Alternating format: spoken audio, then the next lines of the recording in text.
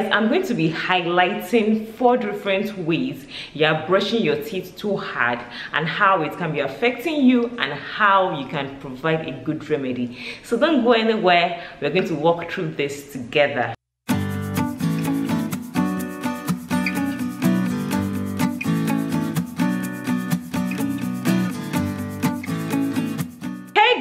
Hello beautiful people, thank you so much for joining me today, for watching this video, for coming down to my channel. I really appreciate it. Okay, so today we're going to be giving ourselves a little pep talk, and it's about how hard you brush your teeth. Because if you brush your teeth too hard, there are consequences to it. Of course, I know that there are many reasons why we want to brush our teeth very hard, apply pressure and all that. But guys, you don't need to apply so much pressure on your pearly white because it's going to affect you. I know many of us think that if we apply a lot of pressure in brushing our teeth, it's going to help us remove tartar, remove plaque and all those like gum things in our teeth like food and all that. The truth is, you can actually use a piece of cloth or like a cotton wool to brush your teeth. I'm sure many of us will be like, nah, will this remove it? You don't need to apply so much pressure. So most times, even when you use like very hard toothbrush, it can like damage your gums and it can even like make your gums start bleeding, which you really do not want.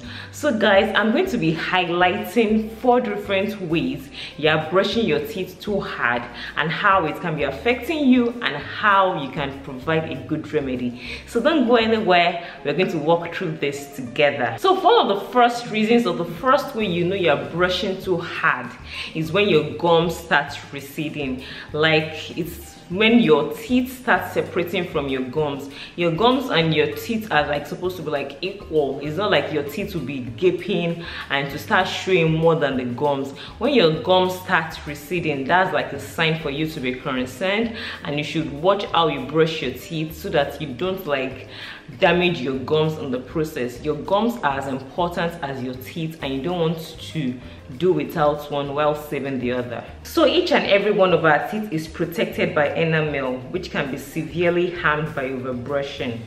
And by harming your enamel, our gums can start to recede, exposing the roots of our teeth to great danger. According to dentists, about 10 to 20% of people have damaged their gums due to overbrushing, and this is something that can be easily remedied. So watch the way you brush your teeth and try to provide a good remedy. The remedy is just to simply stop brushing too hard and too often so that you don't expose the roots of your teeth to like germs and things that can harm your teeth in the process. The second way you can know that you're brushing your teeth too hard is when your teeth starts feeling sensitive.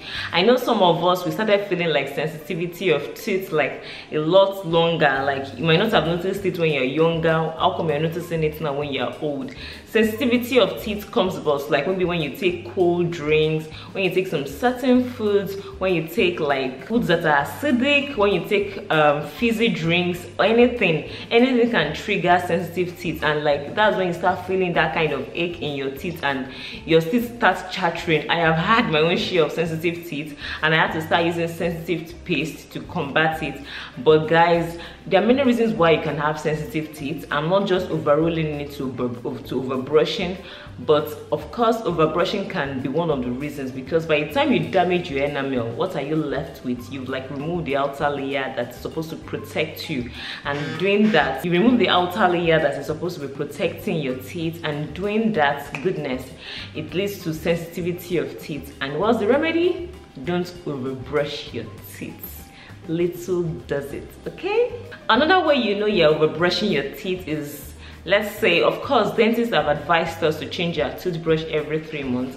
I don't even wait for 3 months. When I just feel that it's ready, I'm ready to let go, I let it go. But sometimes, even after 1 week or after some days, some of our toothbrushes start looking frayed and really worn out.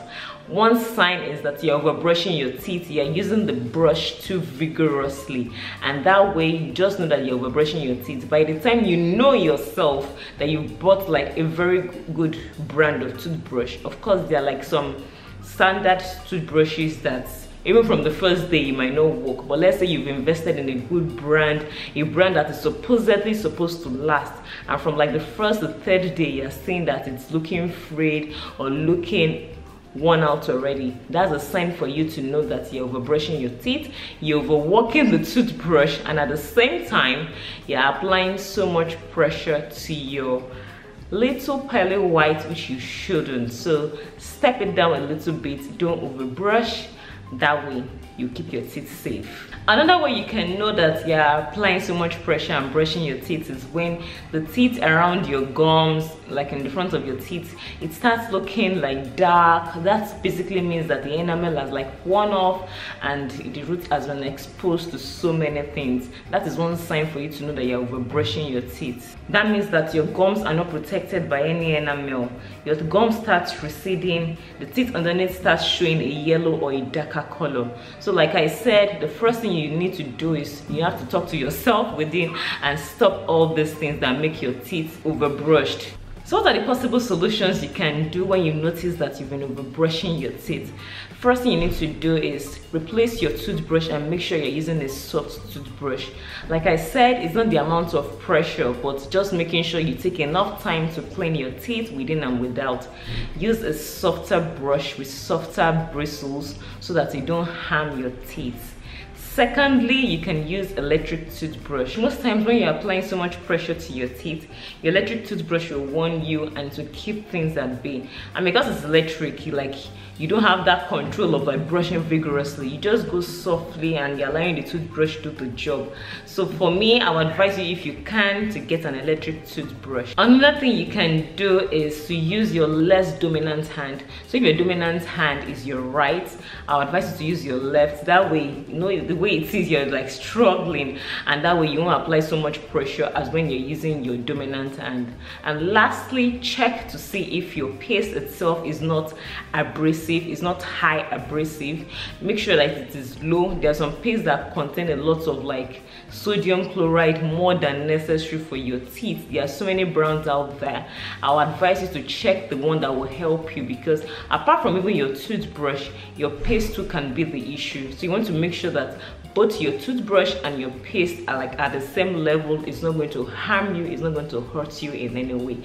So guys, this is my talk for today, my tip for today. If you enjoyed this video or you think this video made sense, kindly thumbs up, kindly drop a comment. Let me know if you have any other thing you would like to let us know, so that we can all learn together, so that I can also learn as well. If you've not subscribed to my channel, please subscribe to my channel for more videos like this, and I'd love for you to come back again and again. Thank you so much. Stay beautiful and stay healthy. Bye.